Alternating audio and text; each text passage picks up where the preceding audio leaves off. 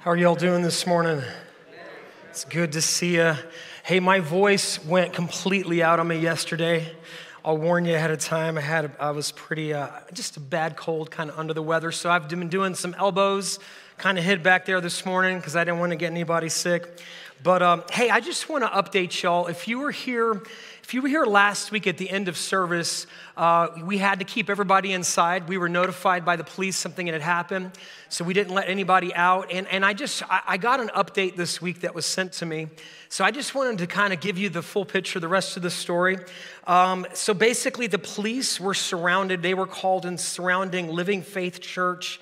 And then they cordoned off some residential streets in that area. And what had happened, it was a domestic violence issue, and the husband had threatened the wife. And luckily, now the husband is in custody. But, you know, the way God works, we had just had a professional come in here, Nate Avishine, and do training with our team. And I just look at God's providence with that because our security was all over that. They did a great job. They had eyes out. We were getting texts from someone that we know who's a police officer, so we knew it was happening in the area. And we wanted to keep everybody safe, and everybody was safe. So I'm grateful for those that week after week serve in security. And again, without repeating myself, we do have cameras all over the premises. We monitor them remotely. We have a whole team in place. And so we just want to really give thanks and honor to those folks. And you know what? I will say this. I missed an opportunity last week. During that time when that was happening, that would have been a fantastic opportunity to pray for that situation. But to be fully transparent, I was 100% jet lagged, and I was just glad I got through my sermon in one piece. But let's do this. Let's pray for that family right now, okay? So, Father, we lift up that family. Lord, we would assume that the wife is a believer since she was at church. Lord, we don't know the details, but you do. God, we lift up that husband. We lift up that family, that situation. Would you intervene? Lord, would you bring life? Would you bring healing? Lord, we ask that you bring health to that man no matter what he's going through. Lord, protect that family. Protect that wife. Protect, if they do have kids, protect them. Would you put a very real shield of protection around them? Put them in your strong tower. Keep them safe, Lord. Let your hand deal with that situation as exactly as it needs to be dealt with. And we ask this in Jesus' name, amen. Yeah, forgive me for not praying last week. That's what I should have done. When someone mentioned it to me on Monday, I was like, you're absolutely right. I should have prayed. My brain was kind of checked out. But hey, I just want to say something. We were doing a campaign at the end of the year to replenish our savings. We spent $68,000 last year in repairs. We have a beautiful campus, but it is aging. And we did a Refill the House campaign push. And the final number I want to celebrate with you is $15,359. And hey, I'm so grateful because let's get real. It's not as exciting to give to a savings account. It's much more exciting to give to like a building campaign or a missions trip. But the reality is this, we've been given this beautiful piece of property, this beautiful campus to steward, and it's aging. So it's gonna take finances if the AC unit goes out. So I am incredibly grateful for your generosity. And that's something to celebrate because it's really, really cool to see. And you know, I actually had an intro to this sermon and I scrapped the entire front page, copy and paste onto another page because I had a testimony happen this week that I want to share with you. I don't know if it exactly ties in, but it made me think of last week in our text in James. We had the scripture that is from James 1:17 that says this, every good and perfect gift is from above, coming down from the Father of heavenly lights, who does not change like the shifting shadows. And I just shared with us that God is good all the time. And I kind of had a reminder and a taste of the goodness of God this week. And let me share what happened. So a few weeks ago, our church offices were broken into. And between Taylor and I, with our personal instruments, we lost around $5,000 worth of instruments. Taylor had 2 guitars and a bass guitar stolen, and I had an acoustic guitar stolen. Now, the deal with my acoustic is this, it's irreplaceable, meaning that company is no longer in business. And if you know guitars, let me just set it up for you. It's American-made, handmade, crafted in America, American wood, a brand called Tacoma, out of their custom shop. There's not another guitar like that exists. And so I had bought it from a friend of mine years ago, and even finding anything out on the internet to try to give the police details was very difficult. So we contacted our church insurance, and what they told us is, first, before we cover you, what we need you to do, since this is your personal property, both of you need to contact your homeowner's insurance, which makes sense, private property. So I called up my homeowner's insurance, which I've never made a claim in before, and I called up the lady and talked to her and just explained to her, said, hey, we're at a church and our instruments got stolen. And she said, oh, that's terrible. And I said, it happens, but we started talking. She's, my father plays guitar for years and he owns so many different instruments. And I said, that's great. And she goes, you get attached to them, don't you? I said, that instrument, and I explained to her what I just explained to you. It's irreplaceable. It's a one of a kind. You can't replace it. I said, it's handmade, American made. But I did find the exact price of that. I found an advertisement, and I told her, I said, this guitar new is anywhere from I wish. $1,250 to around $1,350. So anywhere from $1,250 to $1,300 would have been a new price. I paid not that much for it. I paid around $800 for it, $700 to $800 for it. And so I gave her that information very honestly and told her all about the guitar. And she's just like, I can't believe that happened. And she said, well, give me a second. And she puts me on hold for 3 minutes and then comes back and says, well, Mr. Goodwin, I got good news. It looks like we'll be able to help you out. But, and then I interrupted her. I said, but I have a deductible. She said, yes, sir. Your deductible is $1,000. So do the math with me real quick. If the guitar brand new is $1,250 and my deductible is $1,000, best case scenario, how much money am I getting back? $250. So I sit there and I'm not really surprised. I'm thinking the church insurance will cover the deficit, hopefully. By the way, let me pause that. There's a ministry in town called J17, and Taylor had put a Facebook post that got shared many times with pictures of our instruments, and J17 saw the post and sent us a check for $1,000. Just to bless us, like boom. I came back from being out of town and they gave us a check for $1,000, and that's amazing, by the way. Anyway, she's offline for like 15 minutes. She says, we have our own database, I'll do the research. And after 15 minutes, she comes back and I'm waiting for my $200, $250 check. And she comes back, she says, sir, I've done some comparisons, and the equivalent guitar to the one that you had would be a guitar that cost around $2,600. And with tax on top of that, would you be okay if we cut you a check for $1,933? And I was like, are you serious? I listened to her for a second. I said, ma'am, are you talking about the deductible? She's like, no, that's with the deductible subtracted. Would you be okay if we give you a check for $1,933? I said, I'm totally okay with that. And here's the crazy thing. It was deposited in less than 24 hours in my account, in my checking account the next day. So God is good. Every good and perfect gift comes down from the Father of lights. And that this week, I think I talked to Brenda Hannah immediately after that happened. I was really excited, telling everybody I could, because that was just the goodness of God. God reminding us that truly every good and perfect gift comes from him. And this week, as we jump into the last bit of scriptures in chapter 1, we're going to find ourselves in some incredibly challenging passages. And as I've shared with you for years, this passage for me is incredibly convicting because it highlights an issue in my life that I've struggled with for years and years and years. And one way that I choose to preach, it's very intentional, it's not haphazard, is I choose to preach as someone who's walking out the faith with you. I don't preach from an ivory tower like I have everything together. I don't always give all of my illustrations like it's something in the past. I am literally called to shepherd and help lead this flock, but I am truly in the trenches walking with Jesus with you. And this week, we're going to highlight an issue in my own life that has been something that's been absolutely pivotal. So let's go ahead and dive back into James chapter 1. We're going to read verses 19 and 20. And let's start there. Here's what he says. You guys got your Bibles this week? All right, here's what he says, starting in verse 19 through 20. My dear brothers and sisters, take note of this. Everyone should be quick to listen, slow to speak, and slow to become angry, because human anger does not produce the righteousness that God desires. So everyone should be quick to listen, slow to speak, and slow to become angry, because human anger does not produce the righteousness that God desires. And I love how this verse starts out, because you can easily just kind of overlook this statement. But he says this, my brothers and sisters, take note of this. So it's James making an emphasized point. He's saying, listen, pay attention to what I'm about to share, because this is significant. This is important. And then he transitions into this. He says, you be quick and slow and slow. Can you say that with me? Say quick, slow, and slow. One more time. Quick, slow, and slow.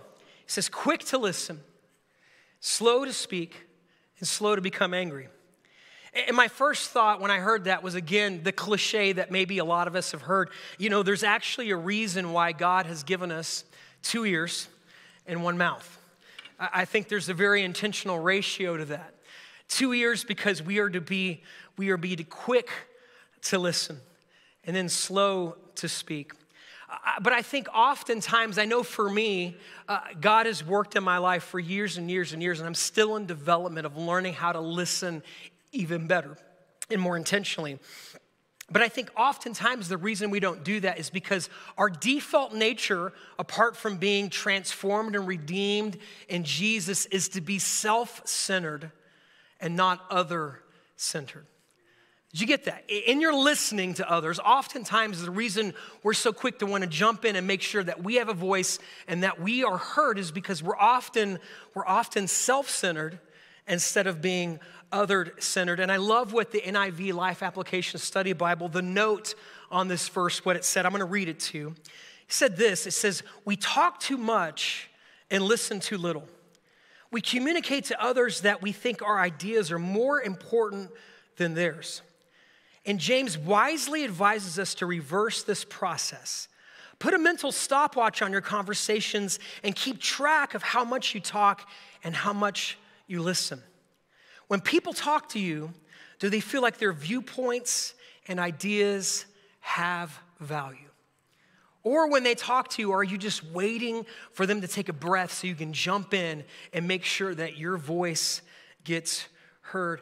You know, we have phones and we have all these different apps on our phone. I wonder if we have an app that could track the ratio of how much we speak to how much we listen. I wonder what our ratio would be. You ever thought about that? I mean, our phones are already listening to us, right? Funny / not funny. True.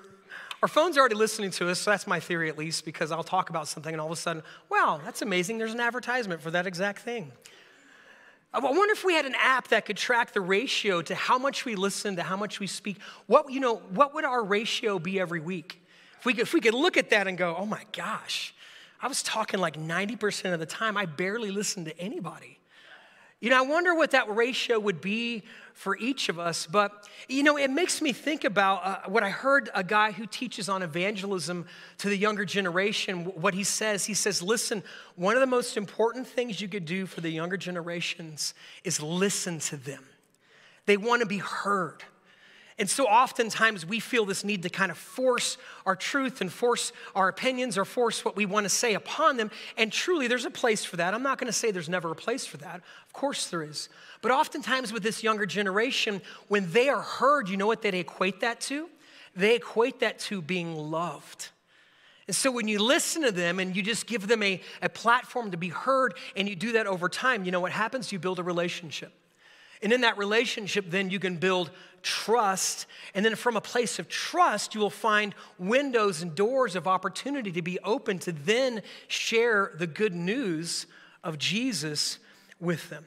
And I think it's so important that we, as Christians, especially in a society that is now stereotyping and typecasting how Christians actually are.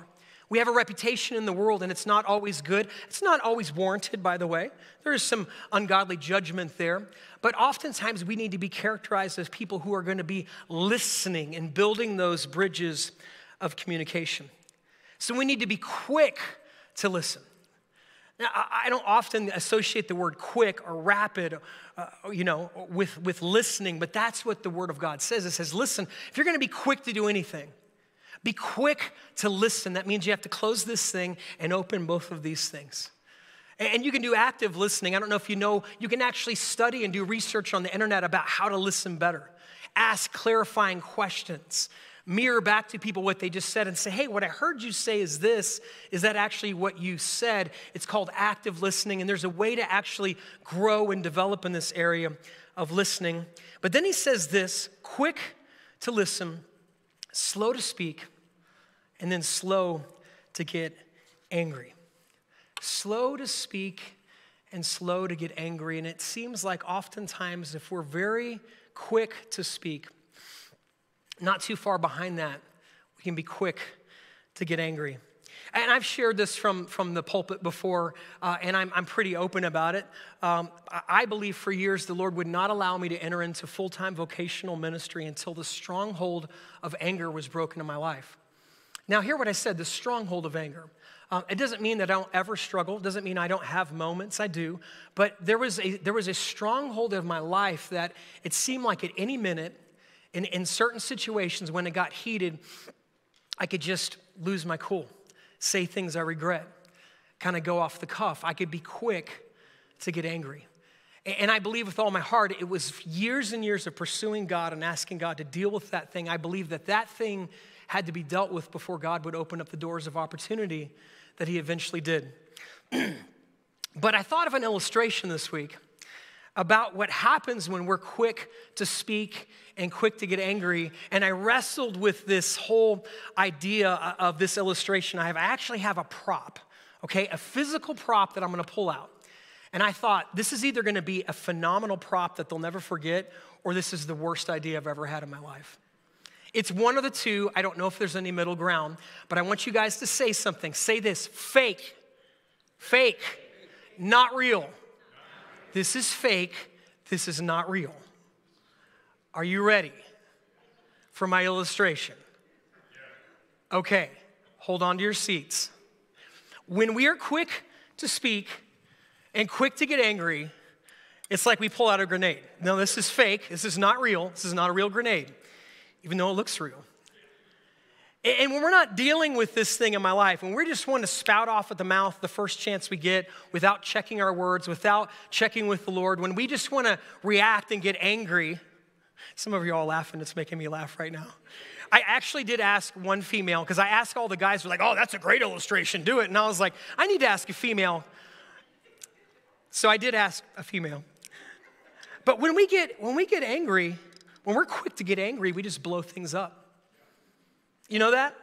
When we just choose to react and respond and fly off the cuff, we just blow things up.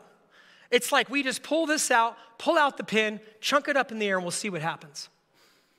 And if we're honest with ourselves and we look back at our lives, we can take an evaluation.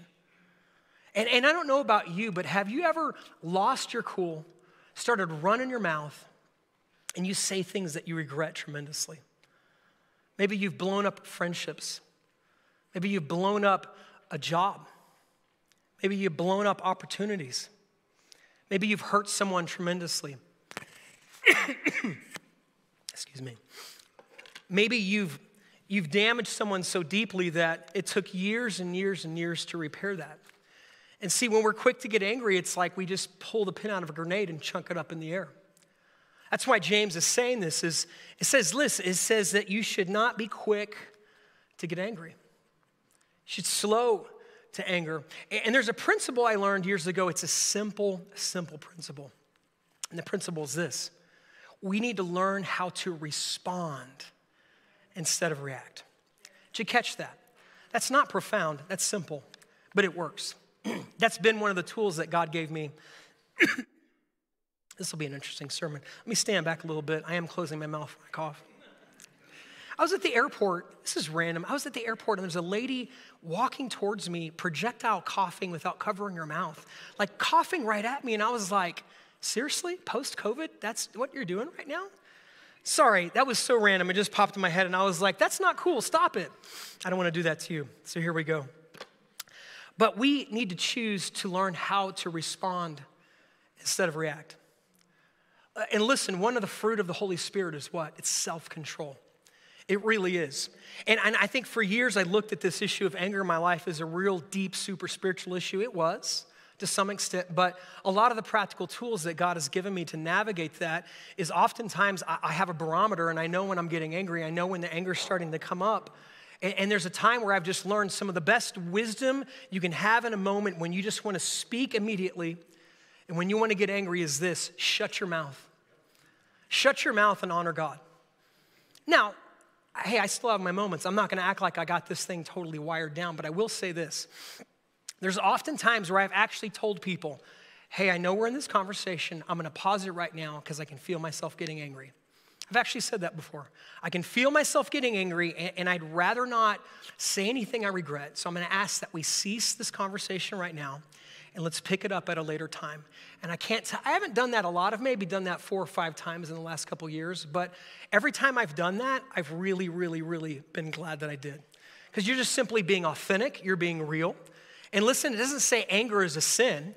It says getting angry quickly and easily and then reacting in a way that's ungodly is a sin. Anger is not a sin. You know, it says human anger does not bring about the righteous life that God desires. But there is such a thing as godly anger. Listen, you can read the scriptures. Jesus sat down and intentionally fashioned a whip to drive out the money changers in the temple. Jesus got angry, he would just go all in on the scribes and Pharisees. There is such a thing as righteous anger. And we can get angry at abuse and injustice. And we can get angry at sin that hurts other people, at abuse. That's something we should get angry of.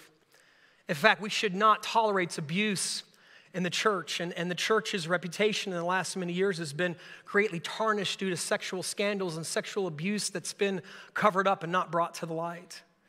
It's greatly damaging to the reputation of Christ's followers and followers of Jesus, and that should make you angry. Makes me angry.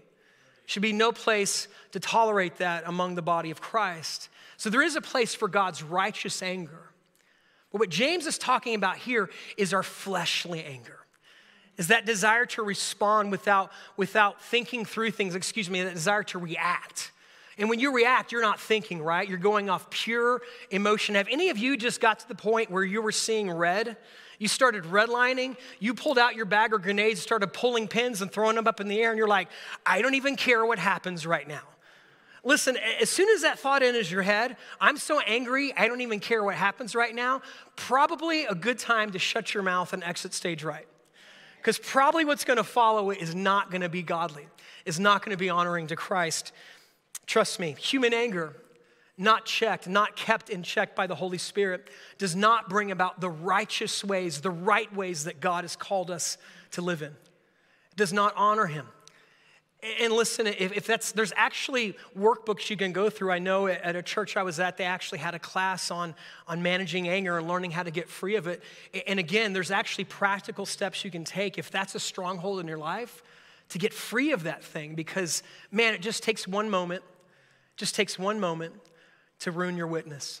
Just takes one harsh statement to blow up a relationship. It just takes one thing to damage someone so deeply it could take years to mend. So be on your guard.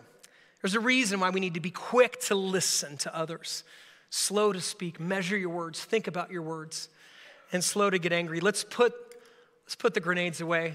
For the sake of some of y'all, I can just tell how you thought about this illustration. I'm just going to put it away completely.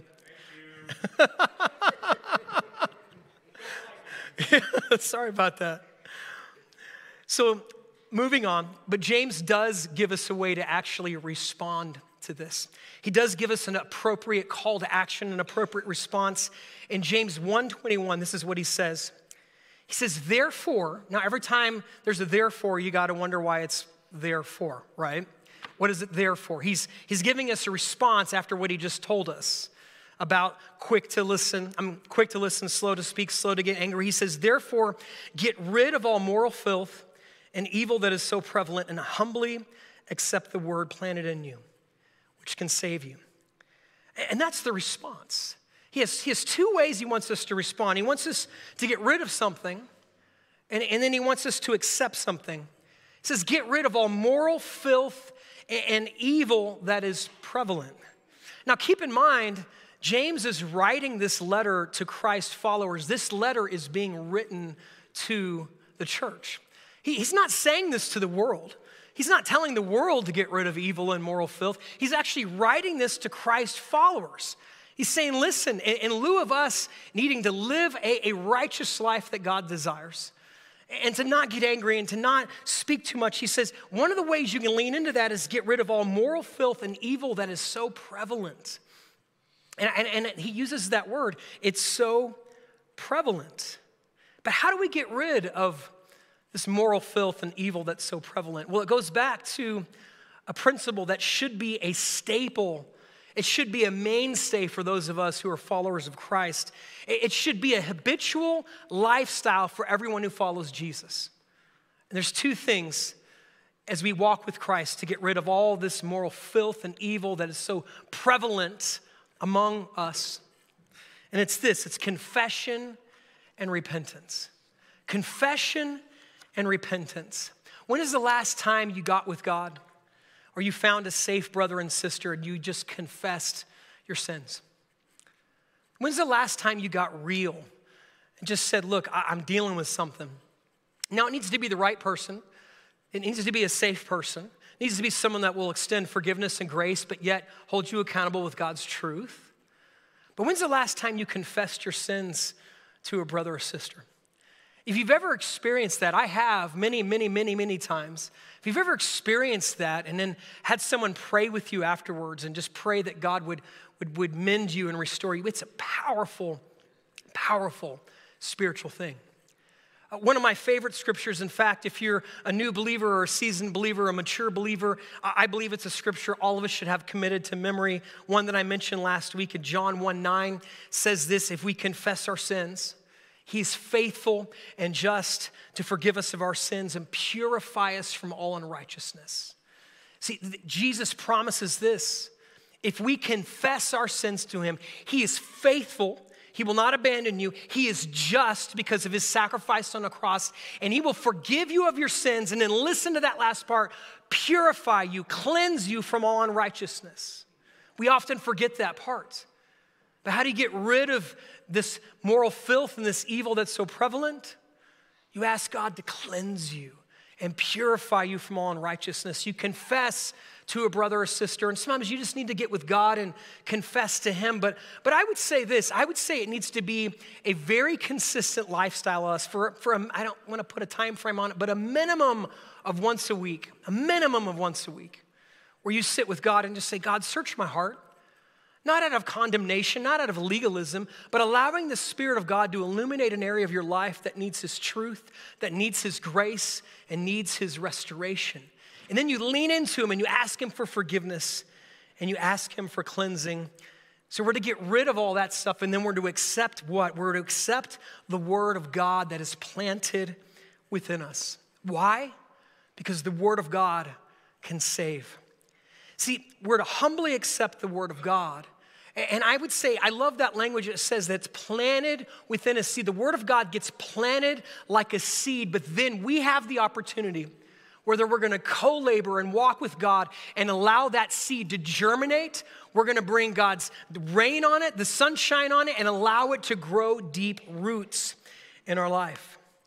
See, James wants you to know that God's Word is powerful. It has the power to save you. It has the power to deliver you. You have a problem with anger? You have a problem with speaking too much? Does your tongue constantly get you in trouble? Then God's Word is powerful. It can deliver you and bring you into freedom. But you have to cultivate the Word of God that's planted within you. You have to cultivate God's Word in your life, allow it to germinate, allow it to take root. And another way that God's Word takes root is found in this next set of scriptures. Let's read verses 20 through to 24. Another way God's Word takes root is this. He says, do not merely listen to the Word and so deceive yourself, but do what it says.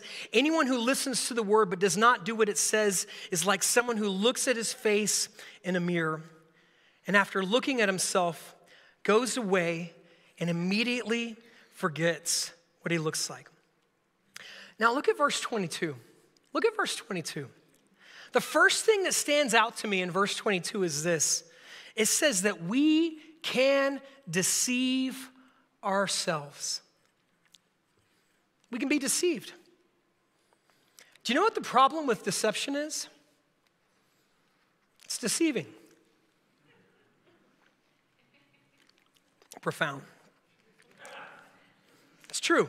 The problem with deception is deceiving. And the problem with deception is we don't know we're deceived because we're deceived. And it takes God's word to illuminate our lives to see where we have areas of deception. In fact, you'll see in these set of scriptures, he says this twice. And I don't think it's talked about often enough in the church. Again, this is not being written to the world. The world is deceived. Their eyes are blinded to see the true glory of Christ, the power of the gospel, until they come to faith. But this is being addressed to the church, saying, listen, believers, followers of Jesus, we can be deceived. And one way we're deceived is when we just simply listen to the word of God. We don't allow it to take root.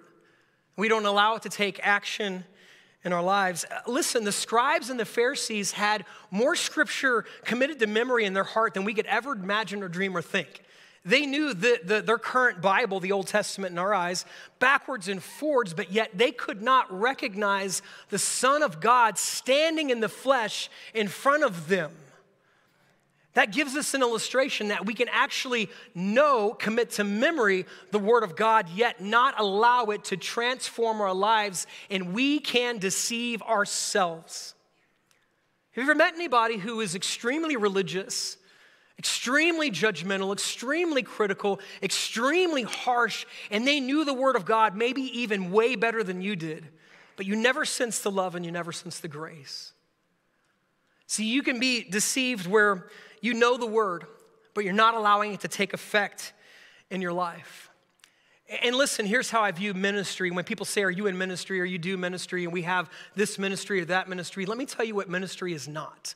Ministry is not dry knowledge transfer. Did you get that? Ministry is not you getting more information. That's not ministry. Now, that is an aspect of ministry, a small aspect of ministry, but that's not ministry. The goal of ministry is not for you to get more knowledge. The goal of a ministry is about your life being transformed to look more like Jesus. It's not to get more knowledge, it's to get more transformation in your life. And ministry is about Christ's transformation. It's about you becoming an authentic disciple, that your life is being molded daily, weekly, to look and become more like Jesus. And yes, that means that you do know the word. Yes, that means that your head is being filled with knowledge, but just dry knowledge without transformation is no good. It's no good. Again, the scribes and Pharisees warn us of that we can know the scriptures backwards and forwards. Hey, the enemy quotes scriptures. That's how he battled Jesus in the wilderness. You can quote scriptures and yet have your heart remain hard and totally unchanged. Brothers and sisters, this should not be. Should not be. We should have soft hearts. Our hearts should be soft with being ready to be soil that accepts the word of God, that God plants the seed and it is planted and it takes root and it's germinated and God brings his rain, as it says in Hebrews chapter 11, and God brings his sun to shine on our lives and he brings transformation. Other people look at us and they see Jesus coming out because we have become doers of the word. You know, I think oftentimes what's happened right now in American church cultures is you'll hear a lot of pastors talk about this, is we've become a consumer-oriented Christian culture. We've become a church, I'm talking about the Big C church nationwide. We've become a church of consumers. And because we have so many options, if you don't like my preaching, it's great. You can go to YouTube and there's like 1 million better preachers. Literally, you can listen to the best of the best. You can go hear the best of the best worship. We have so many options. You can just church hop and go find your favorite place without committing and actually putting roots down. And that happens so often right now. We've become consumer-oriented. And I think oftentimes we'll go listen to a message and we'll leave and go, yeah, it was a good message. It was great. Oh, it was a fantastic message. Or we'll leave and go, it wasn't so good. His voice was going out. Seemed like he was sticking to his notes more. He had that stupid grenade illustration. I couldn't stand it. I can't believe he brought a grenade to church. I don't like that guy anymore. And oftentimes we're leaving and we're rating the preacher and we're grading the preacher. But I wonder, let me give you a hypothetical scenario. I don't think it really happens, but it'd be interesting if it did. What if there was like a whole panel of angels with scorecards? And you're leaving and you're like, yeah, the word was all right. I don't know. It was an all right message. I don't know if I think about it. James isn't my favorite. And you're leaving and the angels are like, man, this guy gets an 8. really leaning into it. He got convicted about his anger. He's going to repent, really responding to the word. And then the other person left, I didn't like that message. And they're like, man, you get a 1. You're not being a doer of the word at all. You're not responding. In fact, I will often ask people when people say, I loved your message, I'll say, hey, what did you like about it? And I'm not digging for a compliment. I'm actually interested in how did it challenge you to change? And the biggest compliments I ever get in regards to preaching is when people say, hey, this was in the message and I heard this through God's word and it made me do this.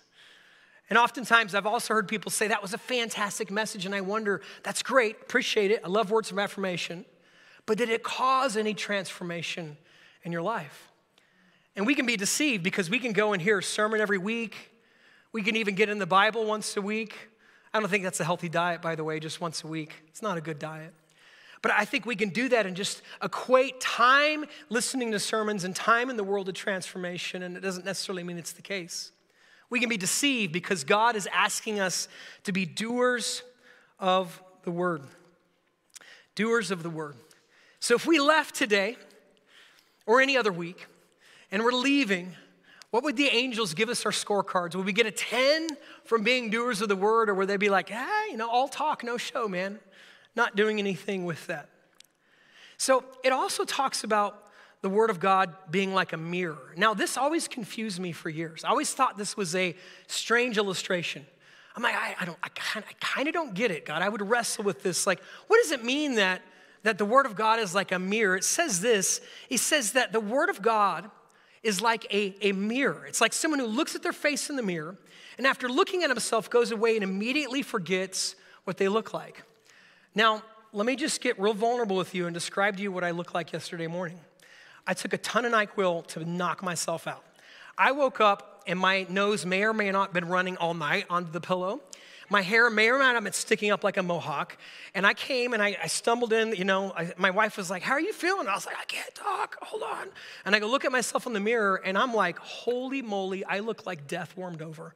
I look horrific. Snot out of my nose, sticking up, stuff in my teeth, horrific. You guys would not want to see a picture of that. Some of you would like to see a picture of that. I'm not going to show you a picture of that.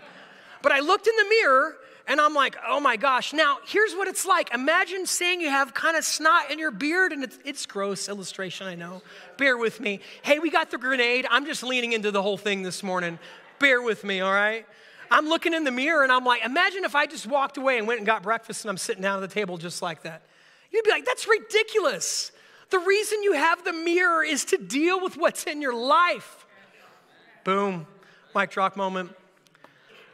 So I looked in there and I was like, let me get the soap out. Oh, yuck, gross, need a shower. This is disgusting. Let me comb my hair, get this stuff off my face. Let me gargle with some salt water real quick. You take care of it. And here's the thing about the Word of God. The Word of God will show you what's really happening in your life. It's a reflection of true spiritual reality. Did you hear me? The Word of God is a reflection that shows you true reality in your life. It reflects what's actually going on. If you read it with an open heart and an open mind and submit it to God, you can read it and allow His Word to convict you, to transform you, and to mold you. See, the mirror of God's Word shows you what's really happening in your life and what's really happening in the way He wants you to live. Did you catch that? And we're living in a culture right now, especially with progressive Christianity, that is starting to mold and shape the Word of God to fit the cultural narrative. Because we live in a culture right now that is actively discipling the church on certain issues, actively discipling the church. And the church now is getting to the point where we can no longer be nebulous on certain topics.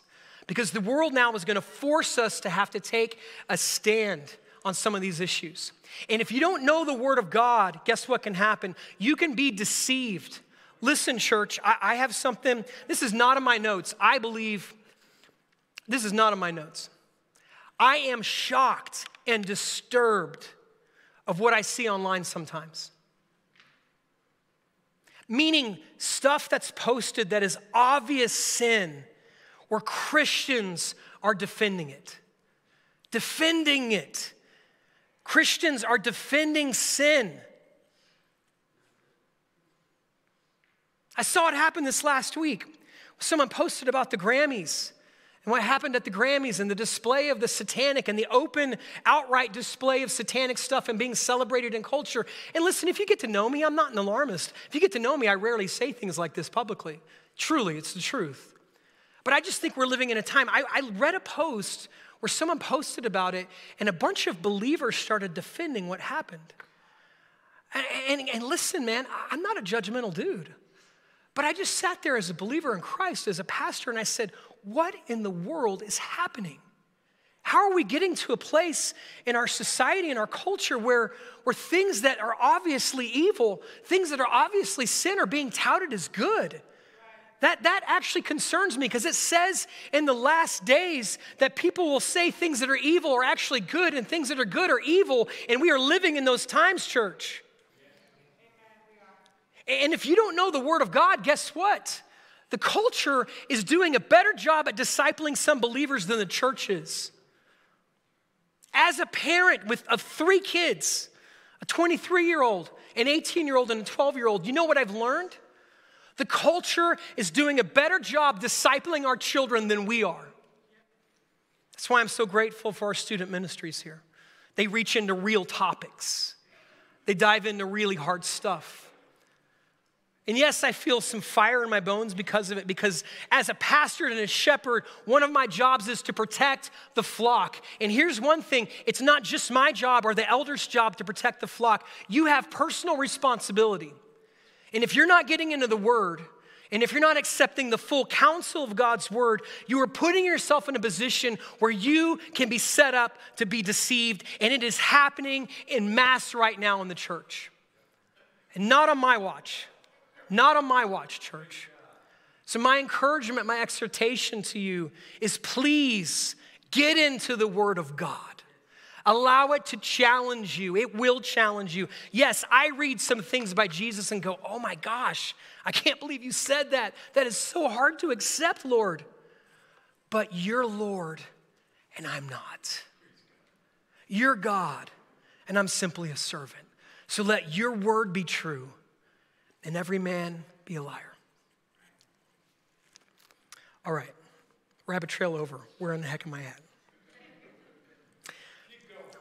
James 1:25, I'm going to have to cook the last couple pages. We're going to go very quickly because I just went into a little holy tangent. But whoever looks intently unto the perfect law that gives freedom and continues in it, not forgetting what they've heard but doing it, will be blessed in all they do. Let me just make a few points out of that since I need to move quickly. It says this, I love the word, looks intently. To me, when I think about what does it mean to look intently into the Word of God, that's deep study. That's a deep dive.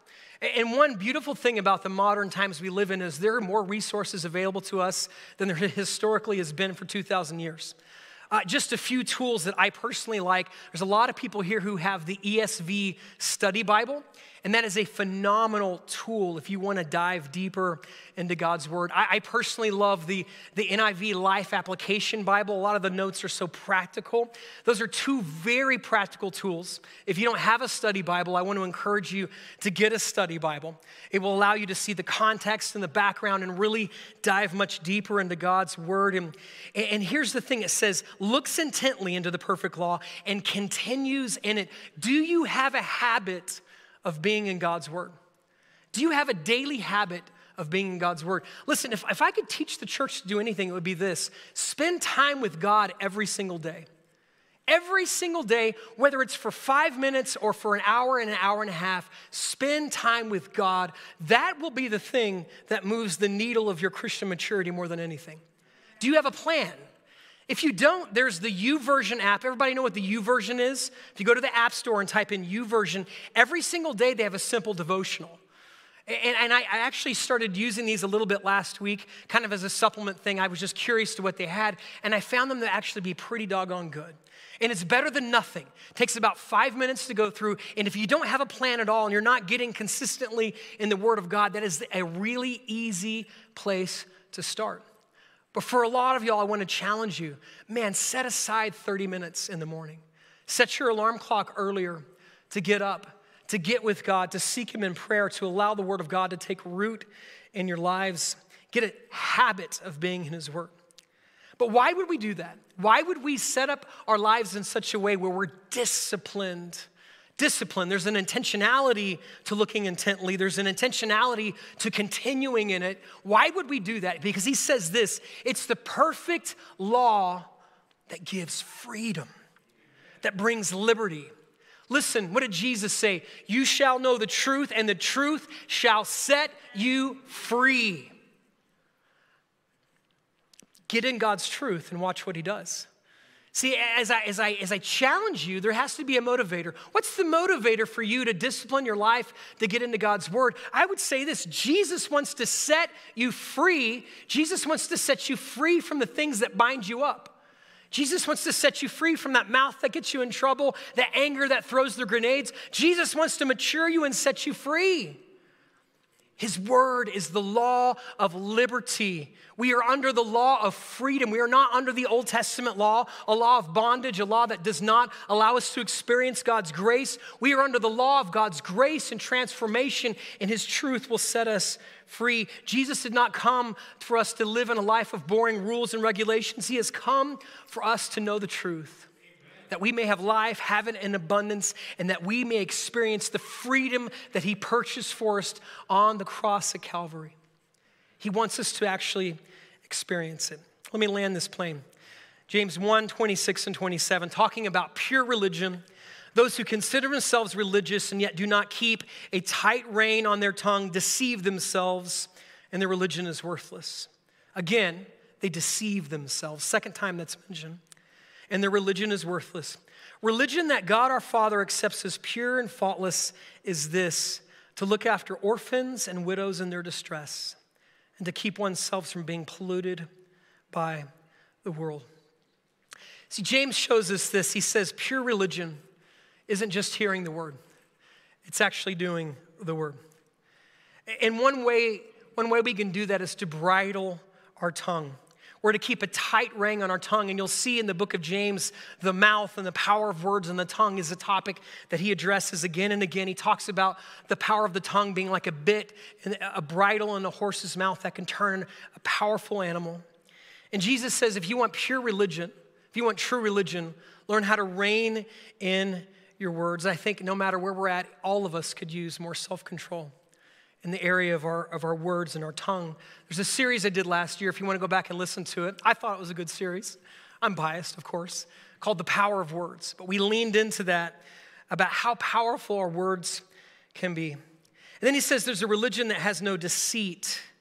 And it's this, it's religion that God our Father accepts as pure and faultless as this, to look after the orphans and widows in their distress, and to keep oneself being polluted by the world. I want to call up the worship band.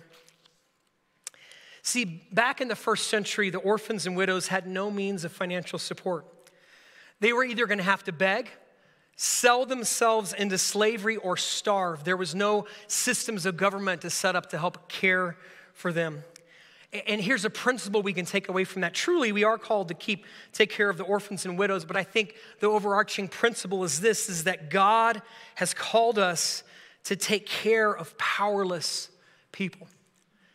See, pure religion and pure love expressed in action takes care of the most vulnerable and the most powerless among us. And that was happening in the first century. In fact, the early church got a reputation for caring for those that the Roman world would discard and marginalize. Christians got a reputation of taking care of babies that were left on doorsteps. The Christians got a reputation of caring for lepers and those that society had rejected. And one reason that we do the food boxes every Tuesday with Caring Ministries, because it's a practical demonstration of taking care of those that sometimes can't take care of themselves. A few weeks ago, I shared this before, it's worth repeating again. A lady came up to me, really sweet, sweet lady, and said, "Are you the pastor?" I said, "Yes, I am." She said, "I want you to know," and she described her employment situation. She described how much money she makes. And she said, "At the end of the month, I have about $100 left over for my kids and myself." And that includes us getting our necessities. And these food boxes are actually providing necessities for my family. They're actually feeding our family. And it just made me think of that verse, that religion that God our Father accepts as pure and faultless is to look after the orphans and the widows. Lastly, it says to keep oneself from being polluted by the world. As I end today, I want to remind us that God has called us to be in the world, to be representatives of Christ in this world. Romans 12:2 says, don't be conformed to the world because we're in the world. It says in John 15:9, Jesus tells us that we are not of this world. Philippians reminds us that our citizenship is found in heaven, but yet we are residents on this planet. See, do we let the world set the thermostats of our life? Or do we let the fire of our walk with Christ set the thermostat in the world around us? Do we use our lives as an influence to shine the light of God's truth on others? Or is the world actually setting the temperature of our own life where we're lukewarm or maybe even cold in our faith?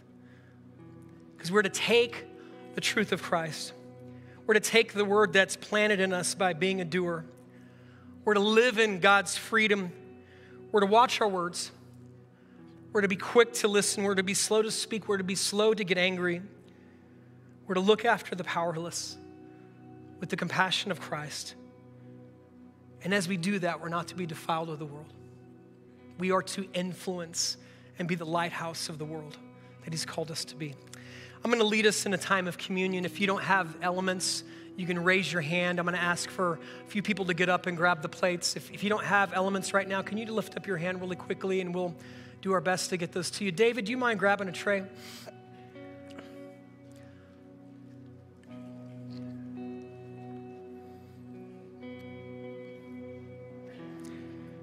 We're going to start with the bread. You can rip open the act of communion is for those of us who are followers of Jesus. I'm going to just respectfully ask, if you're not yet chosen to follow Christ, just no pressure. No one's looking at you. There's no judgment, just to refrain due to honoring what the scriptures ask us to do. Every time I look at this little piece of bread, it reminds me, I have this mental picture of the movie, The Passion of Christ. If you've ever seen it, it's incredibly hard to watch. Jesus, at the end of that, before He's crucified, looked horrific. And we don't know exactly what that looked like, but we know that Christ on His body took the most unjust punishment and suffering and torture. He didn't deserve it. He was innocent. He was totally undefiled by the world. He was holy. But you know why He allowed Himself to be subjected to that? Because He loved you so much. He so much wanted to purchase with His blood and free a people that He could call His own, that could become sons and daughters of the Most High. And it cost Him the most costly of prices, that in His innocence, He took this unjust suffering. His body was literally broken, whipped, tortured, nails driven into His hands and feet, His side pierced with a spear. And He allowed that to happen. He could have called down a legion of angels to annihilate His enemies, but He allowed Himself to lean into that because of His absolute love for you. So this walk and this life we've been given in Christ does not come without a cost. It comes at a great cost to Jesus, but it's offered freely to us. So would you take with me the bread this morning that represents the broken body of Jesus?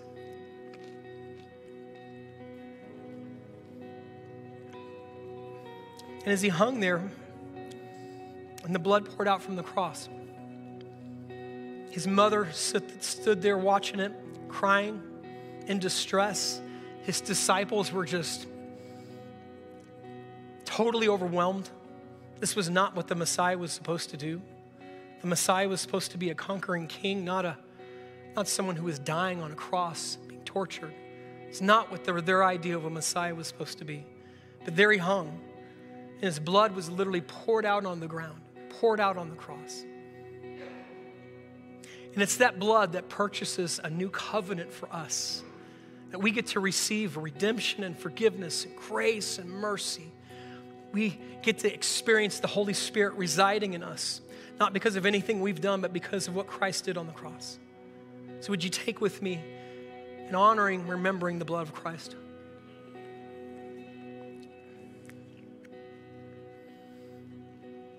Lord, we honor Your body today. Would You help us in any area we're struggling today? Would You help us with our words?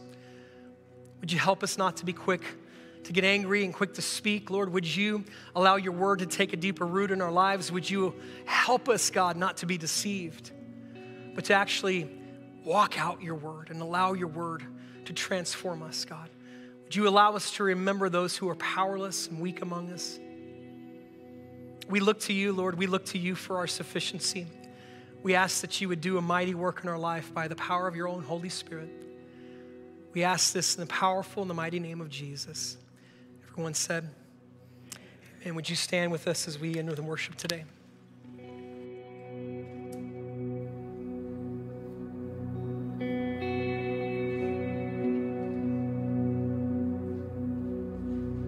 Man of sorrows, Lamb of God, by his own betrayed, the sin of man and wrath of God has been on Jesus laid.